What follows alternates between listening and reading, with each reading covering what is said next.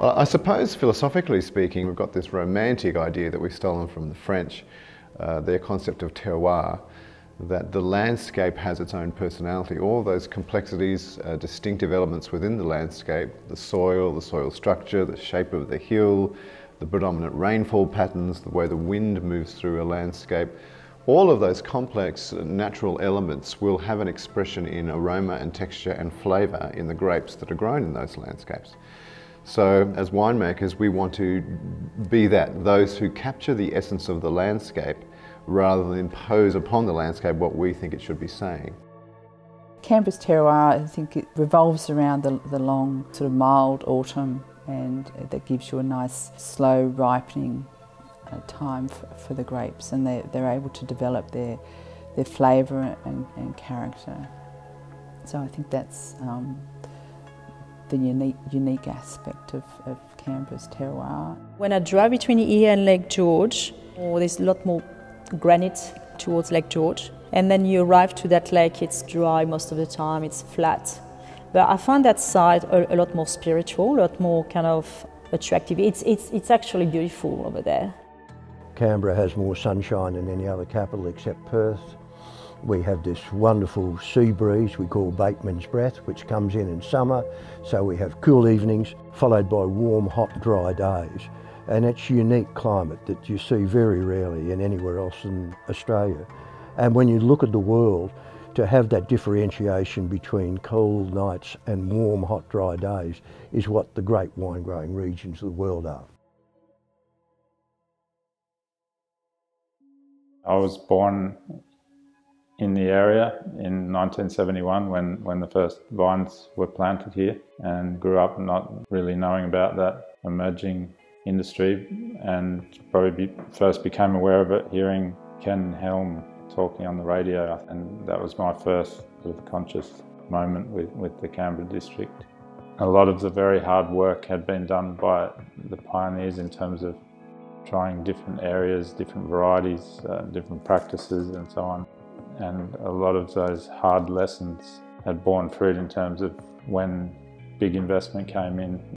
Well, this being a cool area for grape growing, and particularly in the 70s, they thought that the only places you could grow grapes were either in the Hunter Valley, Barossa Valley, or out at Griffith. It had to be warm. And so for us to even dare to think that we could grow grapes around Canberra, it was something which they thought were all mad. I think in the earliest days, there was understandably a certain amount of maybe suspicion's too strong a word, but curiosity about the wine industry here, and those early pioneers like my dad, John Kirk, Edgar Reek and Ken Helm, Roger Harris a little bit later, the carpenters at Lark Hill. You know, what are these crazy scientists doing out there, you know? And what do they mean by charging $10 for a bottle of Riesling when we can get something from the Clare Valley for the same price?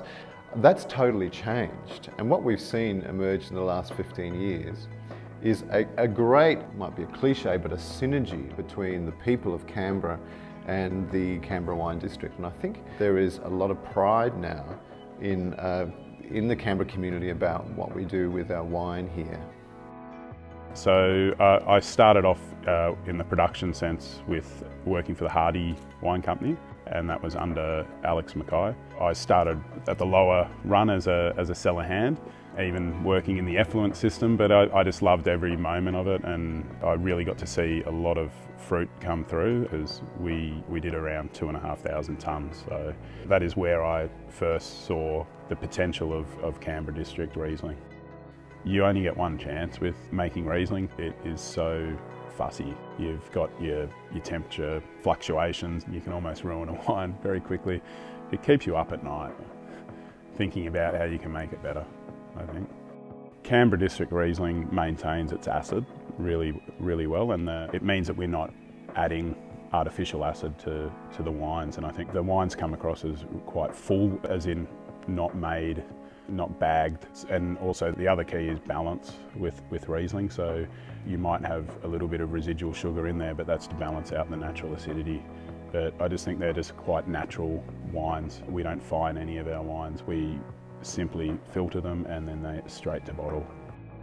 The 2021 vintage was my 45th vintage. So I've seen a lot of vintages, but still with Riesling, it's a very demanding mistress. If you make one mistake, she never forgives you. So every year is different because Rieslings are made in the vineyard. My job as a winemaker is I'm the custodian of the fruit. And it's up to me basically not to mess up what the vineyard has done. Along and west of the Barton Highway is a lot of granite country, and granite is probably the most influential in determining the profile of wines from Wallaroo and Hall and generally through Murrumbateman. And there's more, probably you could say, tension to those wines, and there's something compelling that's hard to describe, but in the Yass Valley you tend to have these fairly deep red loams, and so you have beautifully structured wines generally coming off vineyards in that area. It's a tiny bit warmer out there. Then further east you've got all that shaly country, so generally very hard ground. The wines do it tough, and you tend to have quite a muscular, meaty profile to the wine. And the further east you go towards the Lake George escarpment, it gets cooler, and the wines get a little bit finer in profile again. I love Shiraz from cool climate. I like those kind of peppery notes, but because of that continental aspect of the region, we got a fairly slow ripening of the Shiraz grapes. So retain again a lot of acidity.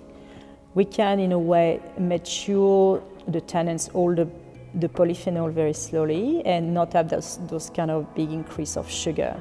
Where it's very hot, the sugar level goes up, and the tannins don't get ripe. I find here interesting in the fact that it's closer to what I know from France, where you can mature the tannins for much longer.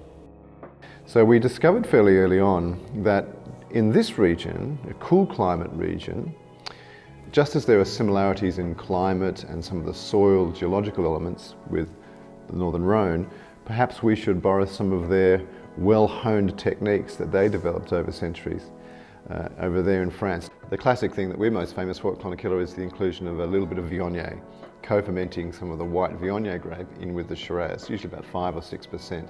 And of course, like many other things, we stole that from the French too. That's the classic blend of Côte Rôtie in the Northern Rhone Valley.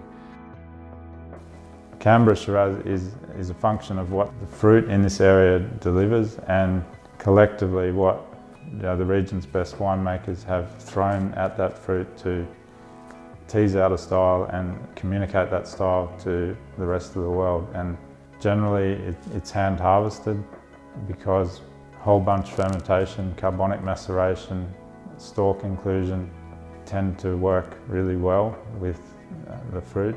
So open fermentation in general with sort of pigeage and pumping over to extract flavour and tannin, and importantly also stalk tannin, which is part of having something really chew on in the mid palate, not in a coarse or difficult way, but in a very pleasing and sort of moorish way. You have that really nice stalk tannin in the mid palate. With Shiraz, use a wild fermentation and whole bunches in the fermentation, and they help to provide layers of interest and complexity to the wine. We do make a Mr. Natural Shiraz, and we're really trying to capture the purest expression of the vineyard with that wine. So there's no fermentation aids. We don't fine the wine. It's very minimal filtering and just a really small amount of sulfur dioxide of bottling, and get it into bottle as quick as we can as well with that one. I honestly think that we will be seeing a lot more of our district's wines being showcased overseas and showing the Germans what we've got. And I think it's more what's happening in the Canberra region with the winemakers here that more change the wine and food scene in Canberra itself. I just think we're kind of at the beginning of coming to understand the potential for this region, and sort of the products that we're making here, the food that we're growing, the wines that we're making, the olive oil that we've got now, the truffles that people are growing. You know, people have got this curiosity about what can this region produce. When we take the time to listen to our environment, to listen to the heartbeat of the landscape, if you like, and try and capture that and express that through all these different means, through fibres, through food, through wine, through culture, through community. You know, it's the beginning of something which is just going to grow and become more and more meaningful to us and celebrated, I think. It's an exciting time to be living in the Canberra region.